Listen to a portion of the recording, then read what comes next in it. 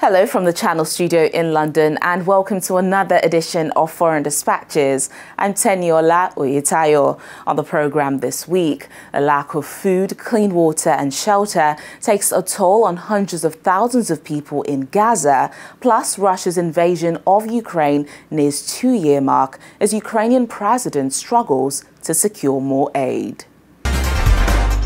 Displaced Gazans are enduring a harsh winter without proper shelter after over 3 months of war. Nearly all of Gaza's 2.3 million people have lost their homes, forced out by Israel's bombardment and ground offensive. Families and strangers crowd together in makeshift tents. They are bravely enduring harsh winter conditions amidst Israel's ground assault. Winters in Gaza typically last from December to March, with average to low temperatures dropping to 8 degrees Celsius in January. For those already struggling to stay safe, warm and fed, illness poses an additional risk. The shortage of medical supplies and sanitation worsens the vulnerability of the population, leaving them at heightened risk of winter-related illnesses. Pharmacists are running out of everything inside. Therefore, we are trying to provide life-saving assistance with the minimum standard. We're seeing humanitarian catastrophe unfold before our eyes here across the Gaza Strip. It's not just that there's 85% of the population that has been displaced. Many of them have been displaced multiple times. Here in Rafah, where I am, there's shelters, spontaneous shelters everywhere. People are sleeping under tarpaulins, under makeshift tents. In very crowded shelters. Their families are risking their lives to just seek care. And so these numbers that Rick presented, the 22,000 plus who have been killed, the 58,000 who were injured, many of them are treatable if they have access to care. They have injuries that are treatable. They have limbs that unfortunately are being amputated because they don't have access to surgery. Over the last few weeks, the emergency departments are still seeing a steady stream of trauma among children who are playing in the street, among people who are in their homes. So from our side, it's difficult to see that. We are still seeing, and I can say this with certainty, is a huge number of casualties and a huge number of casualties related to hostilities. So shrapnel injuries, gunshot wounds, crush injuries from buildings that have collapsed. That's still happening every single day. Hunger is also ravaging Gaza, and this is expected to increase illness across the Strip. This war brought up an unbearable level of humiliation. Too much struggle and humiliation, so we can only be able to provide lunch. Life here has become so expensive, it's unbearable. We do not eat, drink, or sleep properly, and nothing is available. It takes me 45 minutes by foot to get the meal, and another 45 minutes to come back so I can provide it to them. I don't know what to say anymore. The situation is extremely difficult. According to the United Nations, 93% of the population in Gaza is facing crisis levels of hunger, with insufficient food and high levels of malnutrition. What is happening in Gaza is unprecedented, both in terms of its scale, but also how quickly it is happening. You know, in the world right now, there are about 130,000 people who are in catastrophic levels of hunger, meaning they're starving. In Gaza, more than 500,000. That is 4 times more. And that is what makes this totally unprecedented. WFP has been working with partners and communities to deliver food as quickly as possible and as many people as possible, and also supporting local shops, bakeries to operate. So far, we've reached around 1.4 million people with food, but everyone in Gaza is hungry. We're exploring all possible solutions, but none are sufficient in the face of obstacles. There are people starving in areas, and we are not able to give basic food for. The needs are rising faster than we are able to respond. We need to be able to bring in more supplies, and we need safe access to reach people everywhere in Gaza, not just those who are close to the borders. We need a long-lasting ceasefire to stop the suffering. IDPs have reported an average access of less than 2 litres of water per person per day, well below the recommended requirement for survival. We don't have any kind of medicine available, not for the children and not for the elderly people. Also, unfortunately, the water is polluted, which has led to many diseases. Doctors and aid workers have been warning of the spread of disease and epidemics since the start of the war. Very important, an evacuation of medical staff from the main hospital due to fears of safety. They and their family leave.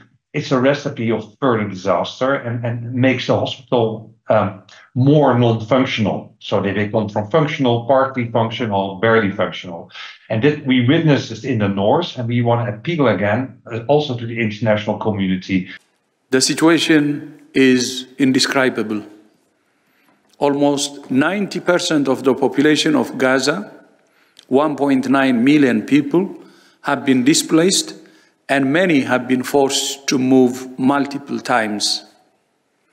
People are standing in line for hours for a small amount of water, which may not be clean, or bread, which alone is not sufficiently nutritious.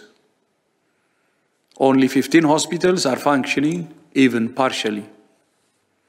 The lack of clean water and sanitation and overcrowded living conditions are creating the ideal environment for disease to spread. Delivering humanitarian aid in Gaza continues to face nearly insurmountable challenges.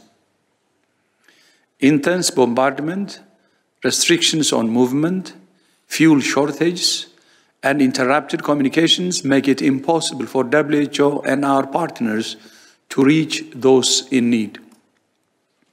We have the supplies, the teams, and the plans in place.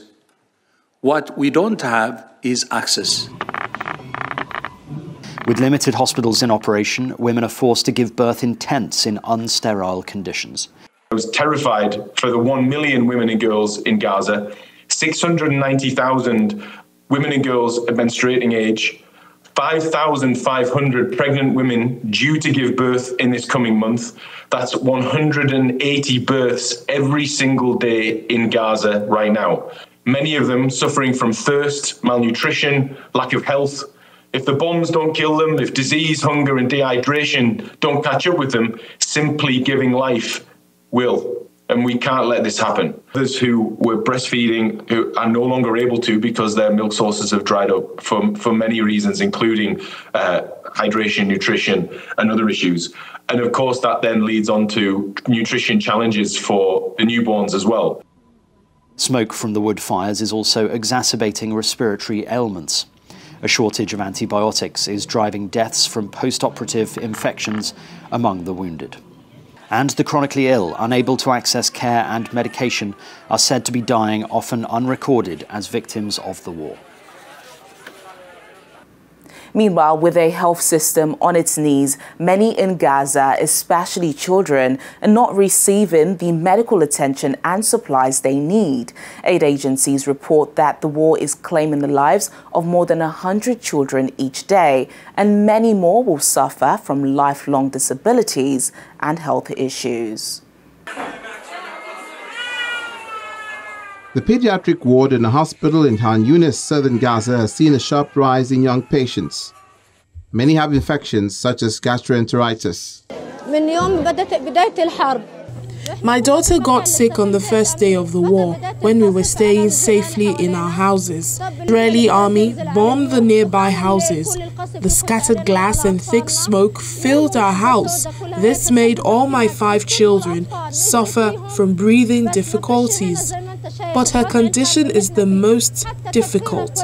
Every morning, I take her to the hospital, but as you can see, the facility is overcrowded with patients and there isn't enough medication.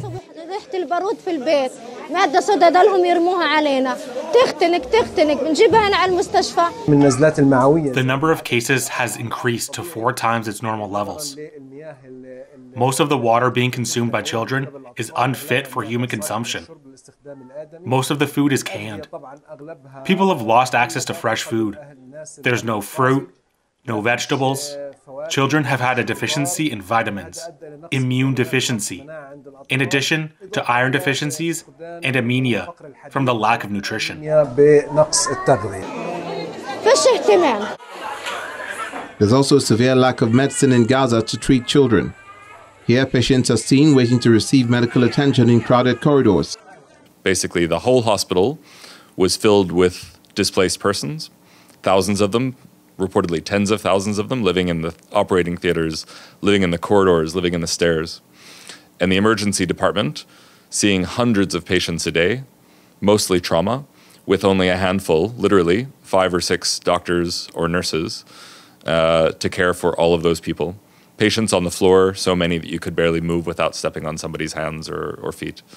In Al-Ahli Hospital, also in the north, I saw patients who were lying on church pews, basically waiting to die, in a hospital that had no fuel, no power, no water, very little in the way of medical supplies, and only a handful of staff remaining to take care of them.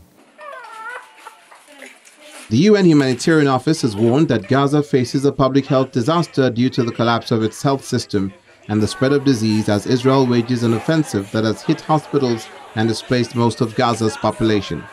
We are dealing with infectious diseases, gastroenteritis, hepatitis, skin disorders, respiratory disorders because of overcrowding, because of lack of healthy food, lack of healthy water, lack of healthy environment, no electricity, no fuels, no light, no hope, no security, no sterilization, no stability because of this Israeli war, because of Israeli closure of the Gaza Strip. No medications and no drugs, no medical stuff. Children are admitted with extreme dehydration to the point of kidney failure, and doctors say they are seeing an increase in breathing problems as families resort to burning wood and garbage to cook. As you can see, our kids are suffering from stomach flu, coughing, suffocation. There's no diesel. Everyone is filling their car tanks with used cooking oil, and it's not healthy at all and causes diseases.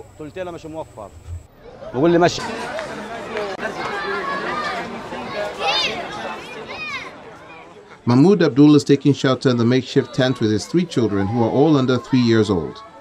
He says conditions at this camp for the displaced in Khan Yunis are making his children ill and there's little treatment available. The eldest caught gastroenteritis, then the second, then the third. Day after day I go to the hospital seeking treatment, but they haven't got the treatment the children need. They give us some medicine to drink, but it's not enough to cure them. The World Health Organization has also reported a sharp rise in acute respiratory infections, diarrhea, lice, scabies, and other fast-spreading conditions. Most of the shelters are not equipped with the toilets or the showers or the clean water that people need in these shelters, simply because the numbers of people that came to these shelters is just overwhelming. And also because many of these shelters that we've opened to receive people who were forced to flee their homes were not meant to be shelters. According to the Gaza Health Ministry run by Hamas, thousands of children have already died from the violence as living conditions continue to rapidly deteriorate, the risk of mounting child deaths. Gaza health authorities say over 23,000 people have been confirmed killed in Israeli strikes, with thousands more missing and presumed dead under the rubble.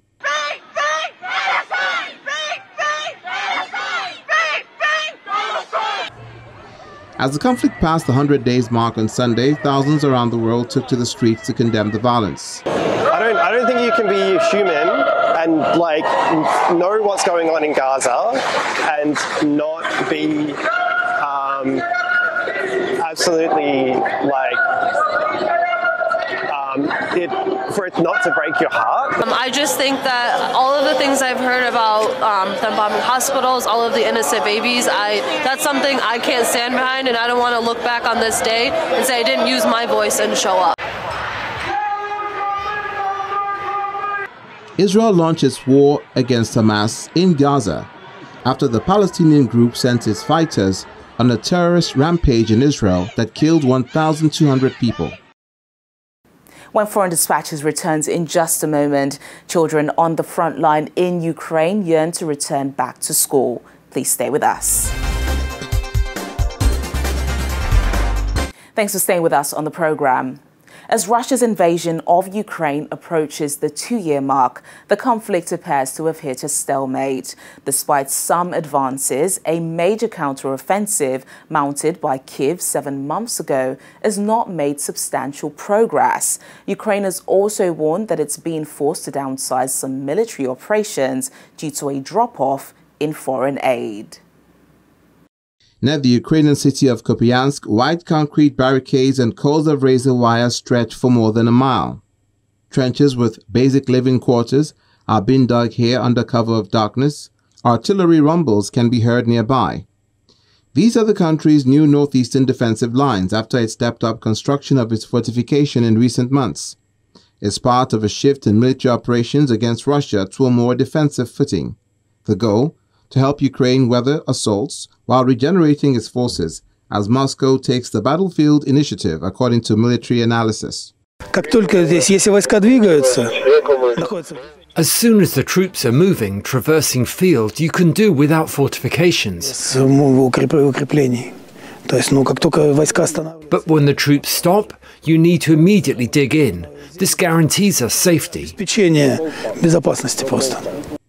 The lines bear some similarities to those rolled out in the Russian-occupied south and east. The Ukrainian army engineer says the country is trying to minimize the use of mines for its fortifications to avoid leaving dangerous munitions on its territory. President Vladimir Zelensky announced that Ukraine was significantly enhancing its fortifications late November. That's after a slow-progressing counter-offensive it launched in June.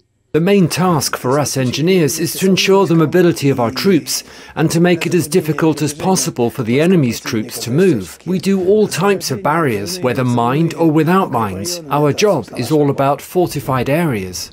Kyiv says its ambition is to recapture all occupied territory. But its current focus is politically sensitive conscription reform to help replenish its manpower and artillery shortages at the front. Analysts say that Russia has been ramping up offensive pressure around eastern towns and that it no longer needs to hold back its reserve troops for fear of a possible Ukrainian breakthrough. Hundreds of thousands of troops have been killed on both sides. According to the United Nations, more than 10,200 civilians have also been killed in Ukraine since February 2022. The new year has brought no respite to Ukraine. On the contrary, in recent weeks, the country has been suffering some of the worst attacks since the beginning of the illegal war.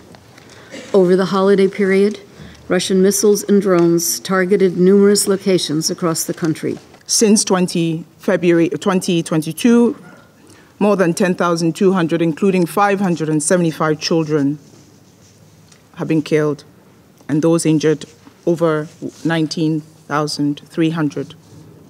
Among them are nearly a dozen civilians killed in a series of strikes on Pokrovsk district in Donetsk region, among them 5 children. Across the country, attacks and extreme weather have left millions of people in a record 1,000 villages and towns without electricity or water.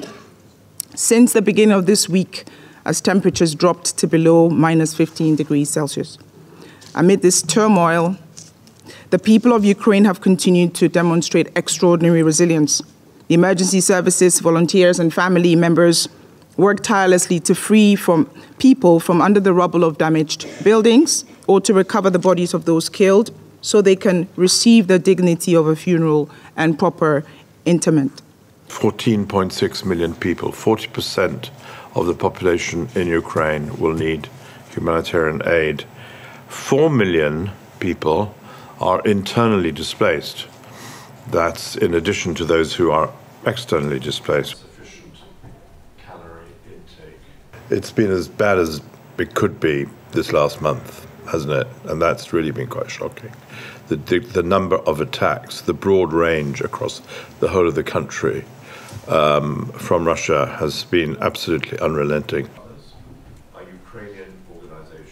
3.3 million people living in the middle of war zones, of daily bombardment, of of uncertainty about where the day will end.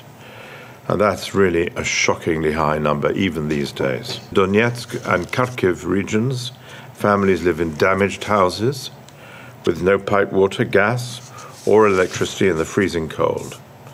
Constant bombardments force older people to spend their days in basements.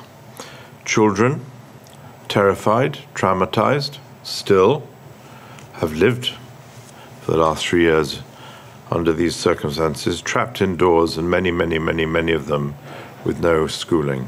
The total displacement today, I'll focus on that, is about 10 million people. If you add the almost 4 million estimated to be displaced inside Ukraine and the over 6 million estimated to be refugees worldwide, of the people outside, especially those in Europe that are just over 5 million, so the bulk, some people do go back and forth. But the return has not been in very huge numbers. In some positive developments, in a surprise visit to Kyiv, the British Prime Minister Rishi Sunak reaffirmed the UK's support to Ukraine by signing a security pact that increases funding to buy drones and other military equipment. This will include more air defence equipment, more anti-tank weapons, more long-range missiles, thousands of rounds more ammunition and artillery shells, training for thousands more Ukrainian servicemen and women, and £200 million to build thousands more drones, the single largest package of drones given to Ukraine by any nation. The latest commitment takes the UK's overall support for Ukraine's war efforts to almost £12 billion. The UK is also the first country to sign the final security agreement with Ukraine after G7 countries agreed to last year's NATO summit to sign bilateral security assurances with the country. The military support comes at a crucial time for President Zelensky amidst fears that interest is flagging amongst allies as the war drags on. Meanwhile, many schools in the frontline regions of Ukraine have been forced to teach online throughout the war, following disruptions caused by the COVID-19 pandemic and now the nearly 2-year Russian invasion. Ukrainian students are eager to return to normality. Sitting alone in her bedroom, Ukrainian third grader Arina Harasimova's schooling is punctuated with warnings of what to do during an airstrike. Fighting rages just 25 miles away from her home in Sloviansk, a city in eastern Donetsk region, which is under regular threat of Russian airstrikes. The 8-year-old's education was first forced online by the COVID-19 pandemic, then again by Russia's full-scale invasion of Ukraine almost 2 years ago. Her mother, Ariana, says she hasn't attended school since the first grade. She used to take judo classes. She was an active child. Now I look at her and she's changed so much. She doesn't want to do anything. She doesn't have any friends. Her spirits are low now that she knows it's a long time before she can come back to school. She has changed mentally. It's hard for her. Now a third grader, Ariana says she would like to make friends, see her teacher and play outside during recess. She has never met her classmates and knows them only from their profile pictures online. The hope of returning seems a distant dream. Authorities have said classes in frontline areas like Sloviansk will remain remote unless better bomb shelters were built or until the war ends. Remote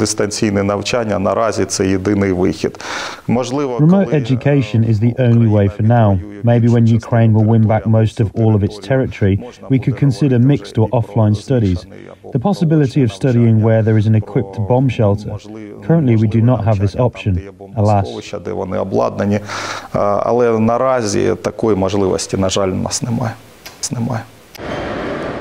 In the northeastern region of Kharkiv, which borders Russia, officials have begun building heavily fortified underground schools to allow children to return safely to in-person studies. Although parts of the city lie less than 20 miles from the Russian border, officials say taking lessons underground will shield pupils from the threat of supersonic Russian missiles fired at short range. Before Russia invaded Ukraine in February 2022, Kharkiv was Ukraine's second biggest city, with a population of more than 1.4 million, but it has since been badly scarred by fighting.